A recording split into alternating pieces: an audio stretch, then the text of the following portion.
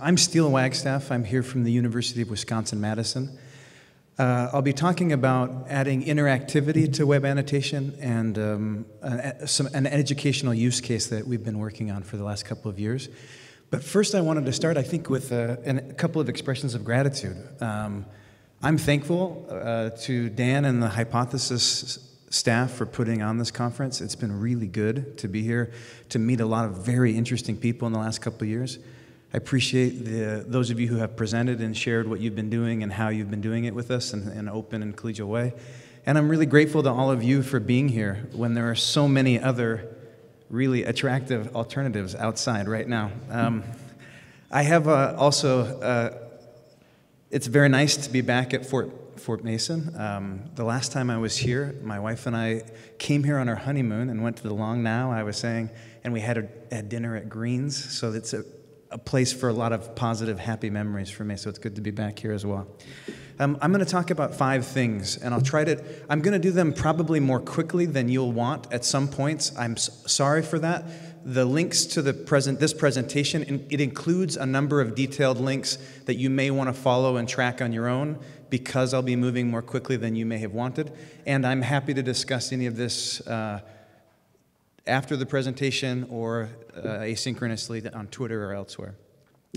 I want to talk a little bit about open textbooks at University of Wisconsin-Madison as a kind of contextual framing for what we're doing here. How many of you are involved in university teaching of some kind? So a good number, but most of the room isn't, so this is probably going to be helpful context. One, a kind of functional definition for OER, or Open Educational Resources. This is a definition that comes from SPARC, which is a great consortium of academic research libraries. They are teaching, learning, and research resources that are released under an open license that permits their free use and repurposing by others. In the broad, capacious sense, OER can refer to anything that might be used for learning purposes. There are kind of 5 permissions which inhere in something which is openly licensed. This comes from David Wiley, who's a big, important thinker and mover in the open education community. If something is openly licensed, that means that you as a consumer or a user have the permission to retain that content as long as you would like. You don't lose access at the end of the semester, at the end of the year, or even the end of your life. You could pass it on to someone else. You also have the ability to reuse it freely, generally however you like, though in some open licenses have small restrictions on reuse. You have the permission to revise. This is a very important distinction, usually from copyrighted materials. So you can alter, edit, and change that material. You can also combine it with other pieces of openly licensed content, which we refer to as remixing, and you can redistribute it, which means that you can publish, share, give away, make copies of the content that you have. These are really powerful permissions, particularly in the field of education. So there are a number of reasons why we encourage our teachers and those that we care about to use openly licensed materials in education. First is the impact on learning. We now have an enormous body of research with an N of 20,000 or more that show that the impact on learning outcomes is, first, it does no harm. They either stay the same or they sometimes improve slightly. What that shows in many cases is the content that you choose for your course is not as important as the activities or what you are doing, what the learners do to learn. Sorry, publishers, a little bit, but not that sorry. Second, another benefit of choosing open is that the educator or the learner can curate, tailor, and share those open educational materials to suit their curriculum, and they are free to share those innovations, to give them away, and to collaborate on them with others. The third real benefit, this is for learners, is that students are guaranteed, because it's free and it's an open resource, to have day 1 access, which is a major problem if you teach at a school and students don't get their financial aid disbursement until the 3rd week, and they're 3 weeks in, and they haven't bought the textbook yet because they didn't have the money, and it's a pain. So having day 1 access is important. But with open educational resources, they also have day 1 through day infinity access. It's not just day 1 through the end of the semester or day 1 through the end of graduation. They have the same permissions that you as the author have to edit, remix, revise, customize to suit their own learning needs. And fourth, this is the one that gets touted a lot. Students save money on textbooks. And the reason this gets touted so much is because we have a massive problem. I don't know how well you can see this, but here's some trend lines for a number of consumer price indices over the last, just from 2006 to 2016. The black line is the general inflation trend. So this is what's happened with all kind of consumer goods over the time. That blue line, which looks really bad, is the cost of college tuition and fees over the last 10 years. But the really terrifying line, the yellow line, is the consumer price index for college textbooks. In the last 10 years, they've increased over 4 times faster than the rate of inflation. It's not just a book problem, though, because here's the data over the last 20 years. On the top, this is textbook price index. This right here is recreational or consumer books. You'll notice that the cost of books has actually fluctuated mildly but diminished over the last 20 years, but the cost of textbooks has increased steadily. If you were to expand this series back into the 1970s, you would see a trend of steady growth over 40-plus years. Anyone in the room want to hazard a guess based on your understanding of the principle of economics, how you could have continuous, steady growth like that? Yeah. The textbooks have gotten bigger. That makes them more expensive. Well, some books have also gotten bigger. So that's one partial explanation. The textbooks now are more complex. They're more beautiful. They have expensive features. They cost something to produce. Okay, there may be more demand for textbooks. That may not be a hypothesis that stands up to rigorous scrutiny, but that's a good guess.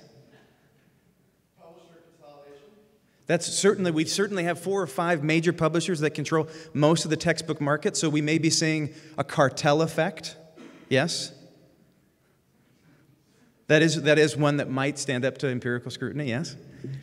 The major one, anybody familiar with the market for pharmaceuticals? So copyright may be one, but so the person who's assigning them or selecting them is not the person who's paying for them. That's the major thing that both pharmaceuticals and textbooks have in common. You only have to convince one professor about a required text, and they don't care how much it costs because they don't pay for it. So that economic disconnect is probably the primary reason that we're seeing this big driver here. So, yes, sir.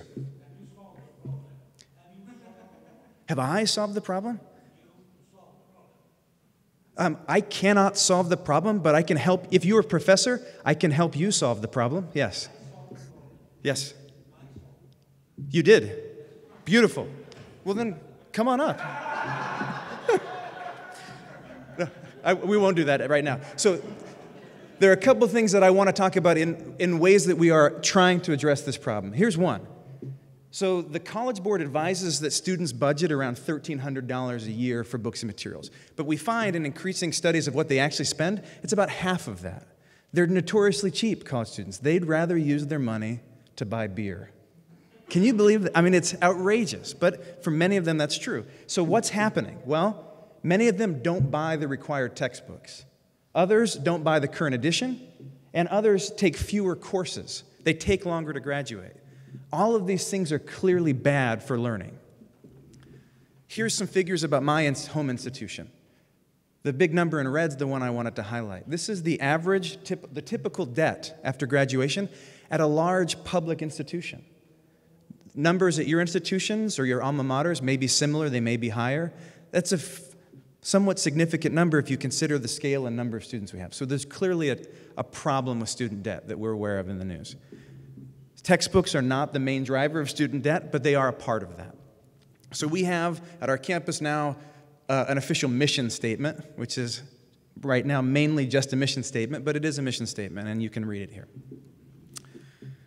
We also had a large e-text pilot a couple of years ago that I think failed in some crucial ways, and they're highlighted here. One, the official report said that authors, which were faculty experts, content experts, they wanted to include advanced interactivity and integrate multimedia. But the technologists who were supporting the project just assumed that there would be authoring or editing platforms that would make it possible. We just kind of thought, oh, yeah, we'll have the tools to do that. But they realized through the course of their pilot that the tools they had wouldn't meet the faculty members' expectations, and many of the faculty went away feeling like, oh, either this isn't possible, or I'm going to have to just sit on that idea and accept what is currently available to me. In my view, as a technologist, that's a major disappointment, and we needed to do better. And so what I did after this was I said, let's write down for me a set of core principles that I think an authoring environment needs to have in order to adopt it and to encourage its use among faculty. So it's published here. You can read the full document. It's long and boring, but it's there. It's on Medium. Number one, I wanted it to be easy to use. I didn't want to have to make everyone's textbooks. I'd like to train you to be able to be an author in about an hour or less. I want it to feel similar to a word processor, since many of our faculty spend a lot of time using those. Second, it needed to be collaborative with robust version control, so that you and I and others could collaboratively author this text, and if one of you is a real screw-up and deleted my revisions, I could get it back. Three, it was really important that the tool be based on broadly accepted standards so that it could interoperate. Hopefully they'd be standards that were built and accepted by an open community. I appreciated the talk yesterday, largely focused on standards. It also needed to be device and platform agnostic. I want to support you with whatever computer system you'd like to run, and I don't want to require you to use an app or a certain system to access my tools. And if we really want it to be accessible to all kinds of learners in all kinds of places, it needs to be both compliant with federal accessibility laws and whatever local policies we had for accessibility. The fourth, and this was a big one, I do want it to live on the open web, but there are a number of users who don't have reliable access to the internet. So I'd also like to ensure that I can easily export my published web content to multiple non-proprietary formats for offline access and viewing. They're getting a little bit more difficult, but these are still the goals that we have, the wish list. Fifth, this is what faculty were telling us. They want to include multimedia. They want to include annotation in the authoring environment, both for the editorial process, but also for the social engagement that we heard about earlier. And they wanted to include interactive learning activities, often contextualized in the text.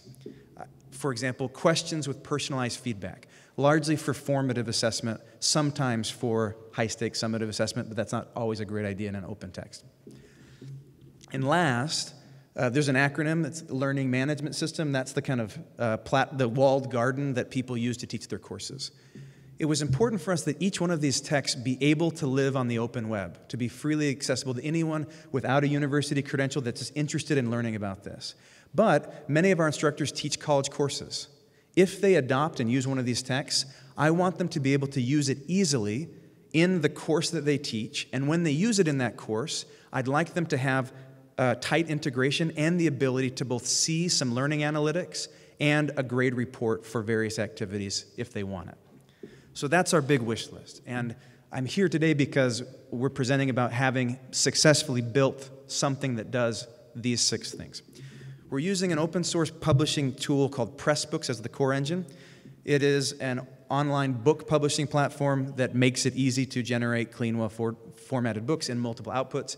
It's built on WordPress, so the WYSIWYG environment's familiar to many people who've used generic web CMSs, and Pressbooks itself is open source software with a large development community and an open GitHub repository.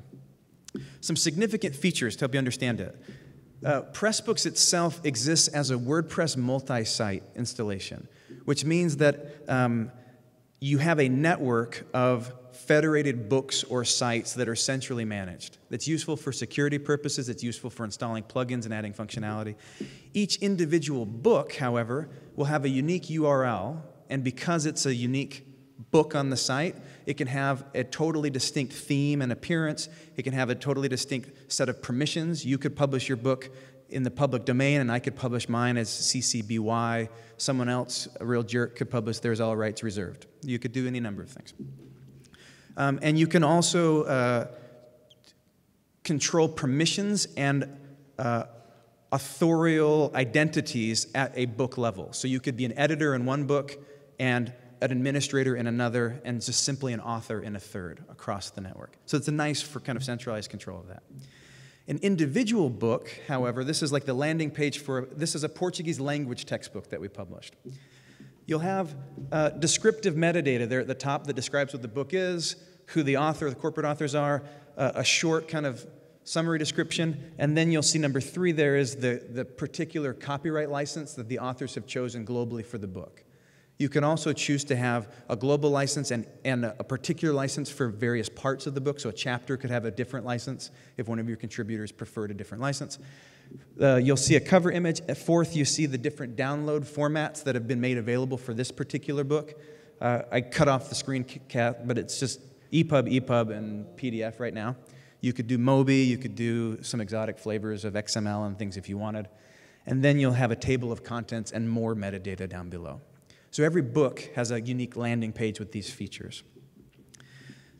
The other things that we were interested in doing first was adding interactive content. And we're doing that primarily in a number of different kind of ways, but primarily I've been really excited about a WordPress plugin built by developers in Norway called H5P, which is also open source and makes HTML5 output.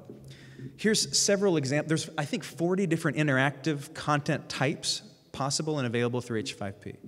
Here's kind of 5 genericized examples. One of them is a series of true-false or multiple-choice quiz or question set. Another is a fill-in-the-blanks or word-matching activity. Someone was talking about the challenges of doing scansion, teaching scansion in poetry. So, for example, we could build an H5P activity, and we have, where you have a poem, and students are asked to select all of the stressed syllables, and they would be able to get immediate real-time feedback about whether a syllable is stressed or unstressed by simply clicking on the words and choosing a stressed or unstressed. You have a kind of image matching. You have to find all the fruits, and someone clicked the, or vegetables, someone clicked the tomato, and the feedback told them, sorry, tomato's a fruit. You have a drag and drop matching. You also have the ability to do things with media. So we grabbed a YouTube video and we built a series of interactive quizzes into an open YouTube video. As a result of the quiz, you could have them jump to a different point in the video, you could have them proceed somewhere else, and you can have a whole series of these interactions stacked and layered in context wherever you want in the book. So that was a good first step. The other really sexy thing that we're doing has to do with hypothesis, and it's largely why I'm here right now. We wanted to build the possibility of collaborative annotation. And Hypothesis, thankfully, has a WordPress plugin, which we're able to pull in and use in our Pressbook stack really easily. So here's an example of a poem that we're teaching by the Wisconsin poet Lorene Niedecker. If you haven't read Lorene Niedecker yet, please do. And so here would be an example. Like we've got a little bit of professor context explaining the poem.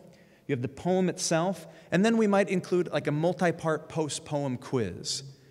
We also would say, in the annotation layer, that she makes reference to a place called Pawpaw. It's both a tree and a place and all these other kinds of things. It's a real dense, elusive poem. And so first, I've got a little bit of contextual information the professors provided, as well as a picture of a historical marker from the Black Hawk War in Illinois in Pawpaw. A student responds and said, I didn't ever know that. I grew up eating the pawpaw fruit. Here's a video for how to prepare pawpaw. Another student says, I found a bunch of pawpaw recipes, and they post the link to the pawpaw recipes there. And a fourth student says, hey, I found an audio recording of Lorene Niedecker reading a similar poem, and the embedded audio player now lives in the annotation layer.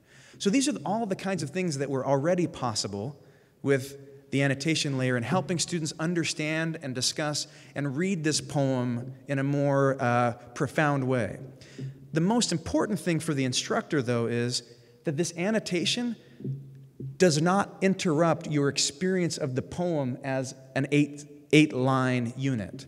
We're not saying read line 1 and then look at a big image and then read line 2 and watch this video. We're saying the poem there exists in its full integrity and has an optional annotation layer that can be experienced at the user's discretion. The other thing that we're doing, we have a number of professors who are now producing their own anthologies or course readers of material that's in the public domain. So a Norton Anthology Lite, but free and already delivered in the LMS. So the contextual information the professor's providing, and then they're saying, we also want to have a really rich layer of social conversation or discussion here. And so they would assign the students before they come to class to select a passage and reflect on it, and then they're having a fairly rich conversation about Machiavelli here using an open source or a public domain edition of Machiavelli's The Prince. All these kinds of uses and more are things that we're currently doing now with the tool. But the real exciting thing that we wanted to figure out was, how can we put annotation, or how can we put these interactive activities into the annotation layer as well?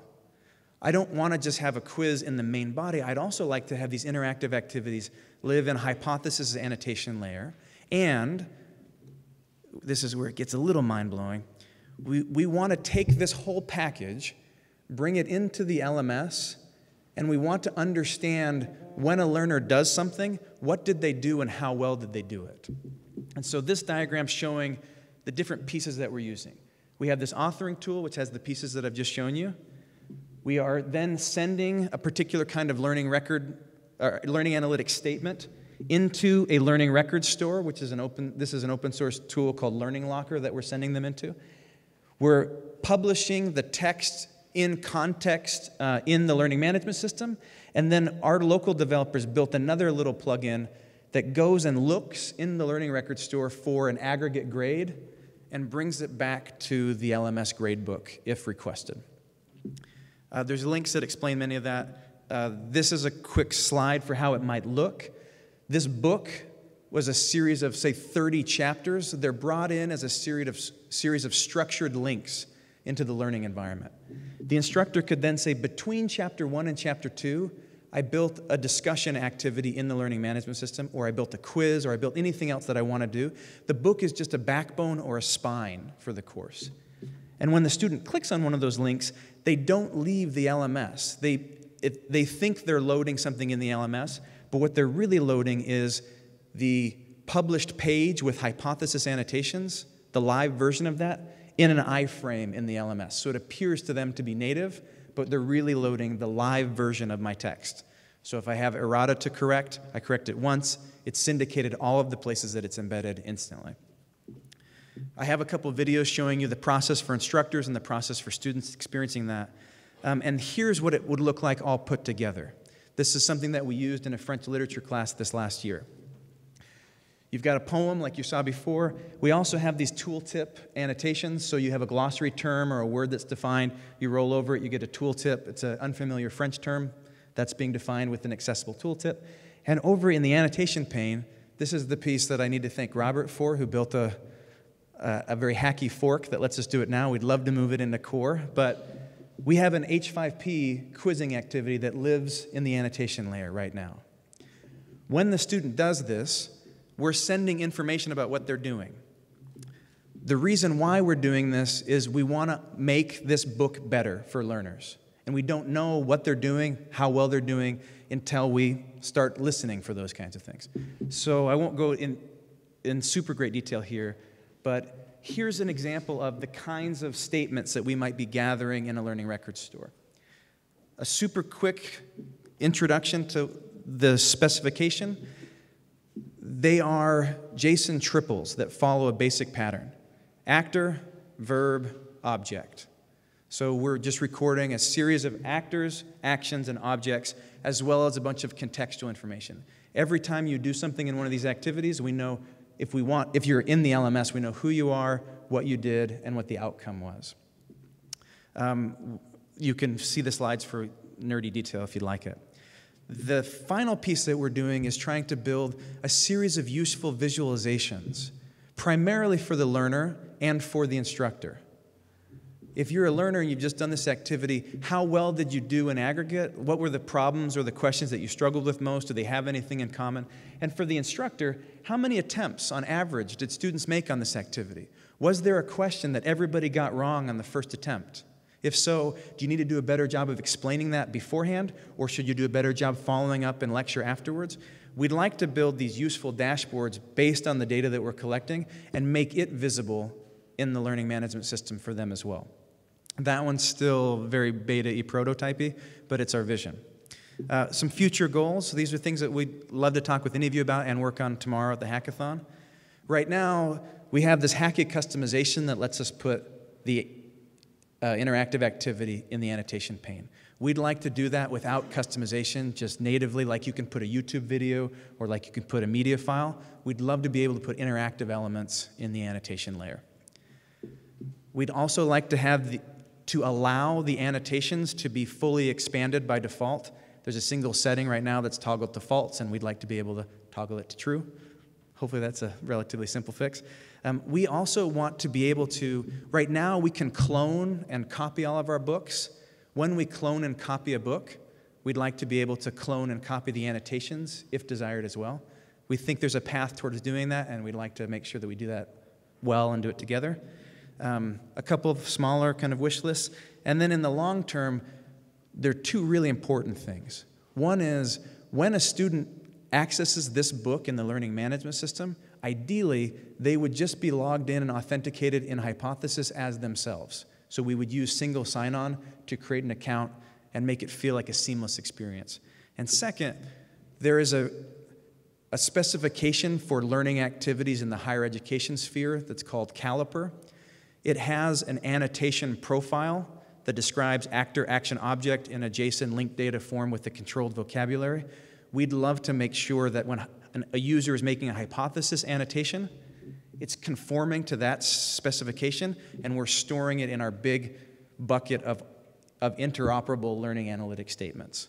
So those are our kind of long-term goals and visions. We think it's exciting. We think we can build a stack of tools in the open source, in the open community to benefit everyone, and we're excited to do that with you. I think I'm probably out of time, but it's a poem, so I can take another minute, right? Okay. I also, as I was coming down here, I wrote my dissertation on a group of American poets called the Objectivists, and one of them, George and Mary Oppen, were prominent poets, and they lived just up the street here. You do? Okay. So as I was walking down this morning, I stopped. This was their home at 2111 Polk Street. It's currently being destroyed or rebuilt, or whatever they say here in creative destruction. Is that the idea? Yeah, okay. Schumpeter, is that who? Okay, no. The Oppens lived in San Francisco, and in the late 60s, early 70s, George was writing a series of San Francisco poems. And I wanted to close, because we're near the end of the conference, with these kind of concluding lines from Oppen's San Francisco poems. How shall we say how this happened? These stories, our stories, scope, mere size, a kind of redemption, exposed still and jagged on the San Francisco hills, time and depth before us, paradise of the real, we know what it is, to find now depth, not time, since we cannot, but depth, to come out safe, to end well. We have begun to say goodbye to each other and cannot say it. Thanks.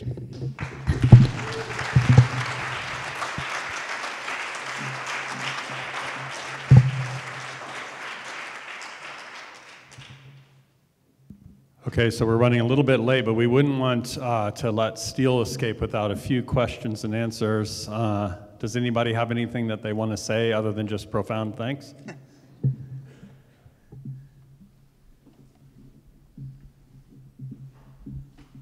Yeah, thanks. Very engaging talk.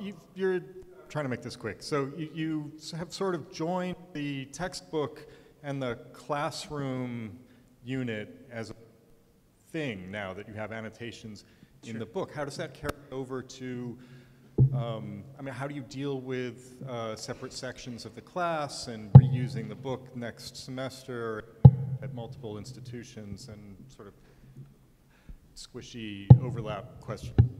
So you can do it a number of different ways. Your question was, how do we deal with different sections of the course? I could use that same Pressbook textbook anywhere I wanted to. However, if you wanted your text to be slightly different, you could simply, like a very quick 2-minute routine. You clone the book, you have an identical copy because it's openly licensed.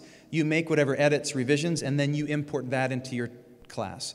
The basic infrastructure and technology would operate exactly the same, and the configuration would be unique to your course in terms of the gradebook integration and the learning analytics that we're gathering. Those would all be kind of separated by default for your school or your learning structure, however that was done. So you'd have the option to use the same book or a cloned version, depending on your preference. They're both about as easy as each other. Yeah. Yes, sir. Wait, can you hold on a second? Okay. I've been working on LMSs, and Brave. Hey, it's kind of tough. How's this paid for? So which part? Well, for the students, how? There's no additional cost for students for any of this. Okay. And I've received a total of $1,800 in grant money so far for this, and it was largely done through open source software development communities and then kind of on my own time. This wasn't really officially part of my job description until very recently. So how are the instructors who are kind of creating the content basically thinking they're paying for it, or the instructors who are creating the content are paid for it by the state generally because they're subs. Yeah, that's part of their. For many of them, they see it as part of their job to produce learning materials. That's great. Yeah. Others don't, and so they don't, or they adopt someone else's. Yeah. More questions for Steel? Thanks.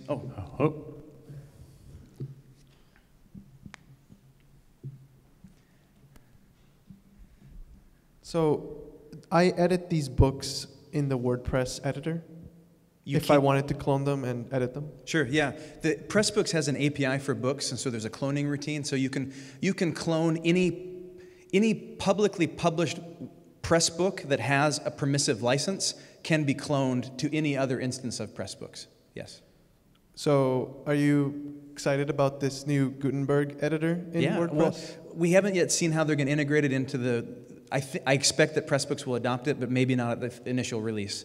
But yeah, so we'd be using potentially the Gutenberg editor in place of the old WYSIWYG editor as soon as it becomes a part of core WordPress. Pretty cool. Yeah, we think it will be. Nerve-wracking a little bit. I think they've delayed release a bit, but we'll see. All right, big thanks for Steel.